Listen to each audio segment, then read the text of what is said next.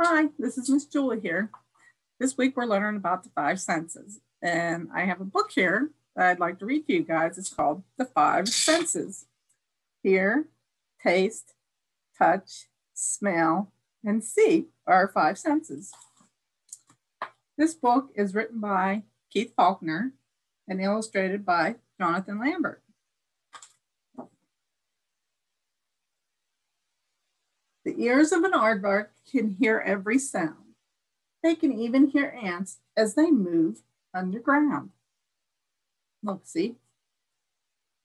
You guys can see that? Little ants are moving and the aardvark's listening to it. This bear loves the taste of honey on his tongue. He reaches out to get some. Be careful, don't get stung. What's he gonna get stung by? The bees. Can you see the bees there? See? Look. He's taking honey from their beehive.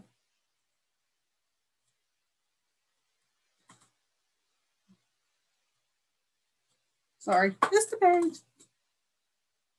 An elephant has a long, oh, no, this is another page. Okay. Safe in mama's arms. His sense of touch will tell this baby chimp so snug and warm that everything is well. Look at that. There's the baby chimp in his mama's arms. I bet you guys like to be in your mama's arms. They make you feel nice and safe and snug. An elephant has a long trunk and a long nose, more long trunk, which is his long nose, and an excellent sense of smell. When other creatures lurk about, the elephant knows well. Oh, so he can smell them with his trunk. See, there's his trunk.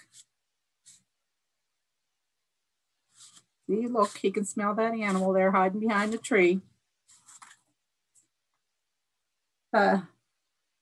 Bush baby has such a good sense of sight.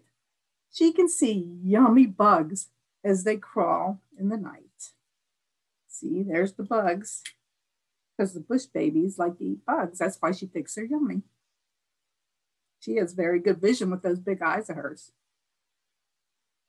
So that's the end of this book.